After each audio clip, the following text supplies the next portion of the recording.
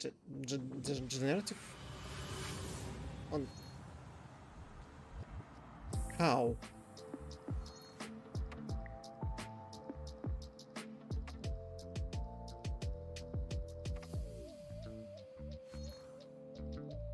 Here Mason, co-founder of Hidden Door.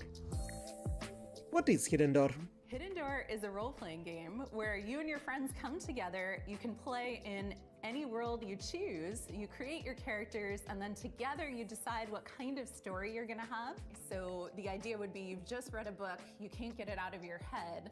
Now you can go and play your own story adventure in the world of that book that you're directing within the rules and the canon that the author has set and confirmed with a generative AI narrator.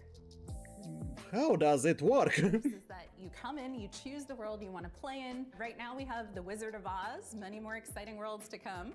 You create your character, you decide the kind of adventure you're gonna have by playing out of your deck of story cards.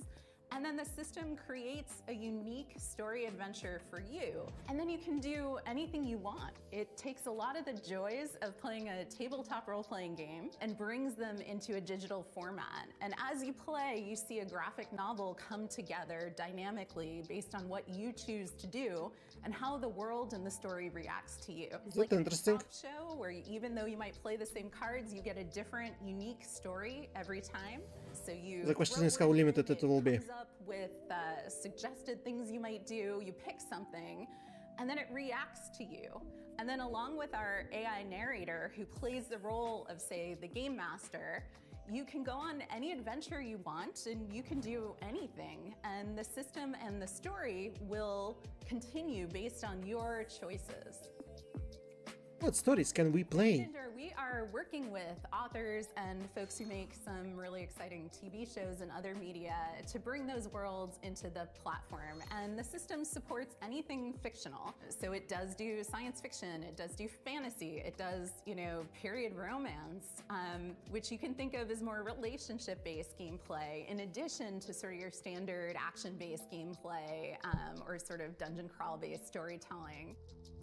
So why choose Hidden Door's version of an IP like, example, Star Wars? Star Wars games in the world, if you were playing one on Hidden Door, because of our AI narrator and the story engine, the choices you make matter. So when you decide that you want to become, say, the governor of Tatooine, you can do that. And the world changes around you and your character. You are able to meaningfully alter the plot of the entire world in a way that was never pre-written or pre-scripted. Are you sure? There's no limit to the number of characters you might encounter, the locations, or the stories you can tell in Hidden Door. When will I be able to play Hidden Door? You can play Hidden Door anywhere you can access the web.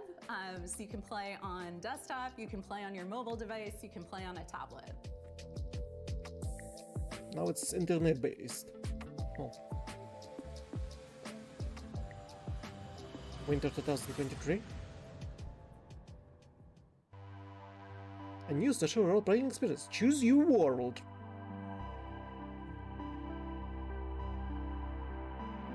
You and your friends are trying to recover the magic eraser from a... or